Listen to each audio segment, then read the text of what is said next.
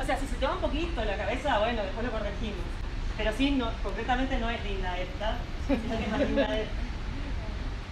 Una cosa más. Recuerden cuando trabajamos las manipulaciones. ¿Sí? Si está duro y aplasta el cuerpo, miren lo que pasa. Tiene que estar un poco como acolchonado y a disposición. Si ella también se traba y saca el cola o abre acá, entonces esto pasa así, ¿eh? ¡Ay! Entonces hay que tomar un poco de confianza con el cuerpo del otro para volver.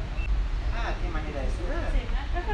Pero pará, el otro, el cosito así, funciona también, pero no para este paso, no es que esté mal, ¿no? Por ahí levantaría una pierna u otra cosa, para que él me sostenga desde acá. Exactamente. Si no, ¿para qué voy a hacer así, tipo para allá abajo y nada más? Bien.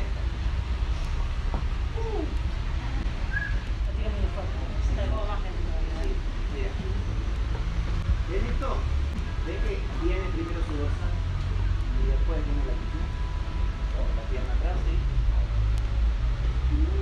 Si yo no ayudo a eso... Pero está lindo, ¿no? Mamita. Si yo no ayudo a frenar, ella viene por completo a cerrar. Entonces, yo tengo toda esta parte, pero estoy lejos igual, miren. Ella hace esto, miren. Tac. ¿Ven? Ahí ya pasó.